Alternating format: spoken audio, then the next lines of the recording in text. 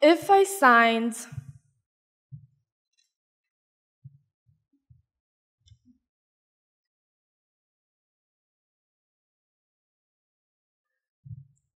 Do you guys understand it? What if I told you that from today, only 15% of the world would understand you? That your questions wouldn't get answered, and that your statements wouldn't get listened to? The other 85% would know that you were different, but they wouldn't care enough to make you feel like you had a voice. And even if some started caring, they would say it was too much work or too difficult to create a way for you to communicate. This may sound absurd or ridiculous, but it's the reality for 1.5 billion people in the world right now. 1.5 billion speaking and hearing impaired that deserve to be understood. Hi, my name is Nora, and today I will talk about a topic that we do not talk about enough. And it's the importance of teaching children sign language for a more inclusive and accepting future. What first got me into this topic was when my cousin Casper was born. He has a disability that causes him to not be able to articulate the words he wants to say, so he had to learn sign language to communicate with his friends, family, and teachers. He opened up a whole new perspective for me when it comes to inclusivity, especially inclusivity between children. So I will discuss the reality for many speaking and hearing impaired, and also what you can do from your communities to help with this issue. 3 out of every 1,000 people born are born with a hearing disability. And there are around 1 million people just in Spain that are speaking or hearing impaired. And a big part of that is children. Children that aren't understood by their neighbors, by their teachers, or sometimes even family members.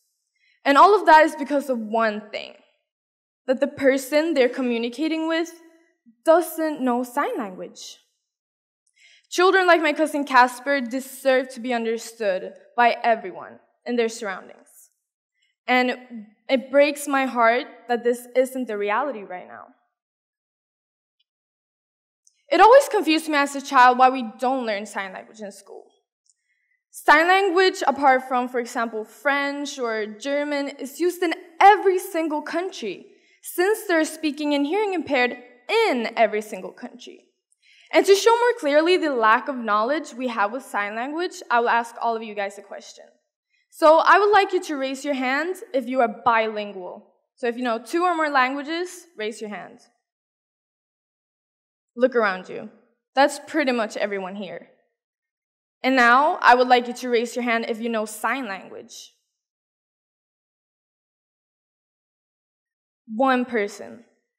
If I was speaking and hearing impaired, I would only be able to communicate with 1 person here.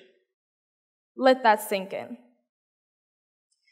And an interesting fact to keep in mind with this is that there's actually more native sign language users than native French speakers. And we still don't give sign language the attention it deserves. There are around 466 million people that use sign language as their only way of communication. 466 million people that could be understood by our future generations if we make this change. Something also worth mentioning is that speaking and hearing impaired are oppressed daily. This is not only physical bullying or ignorant comments, but also things such as not being told what people are talking about or being treated as a burden when they ask for information that they don't get because of their disability. And to imagine this better, I would like you to imagine you were invited to a dinner. And when you get to this dinner, the table is filled with speaking and hearing impaired people. So they use sign language to communicate with each other. They are laughing, they're making jokes, they're having a great time. The only thing is that you don't know any sign language. So you sit there, you're confused, you feel left out, You're trying to pick out different things to understand, but you don't have a clue. So you turn to the person beside you and ask, so what are they signing about? And the person replies with, oh, it's not important, or I'll just tell you later. It's unfair. And it is the reality for speaking and hearing impaired all over the world. And it shouldn't be this way. We can change the future.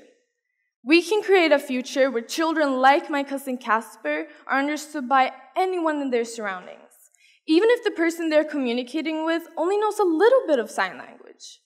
A little bit goes a long way, but we have to start practicing now.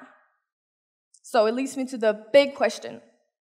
So what can I do from my community to help create this future?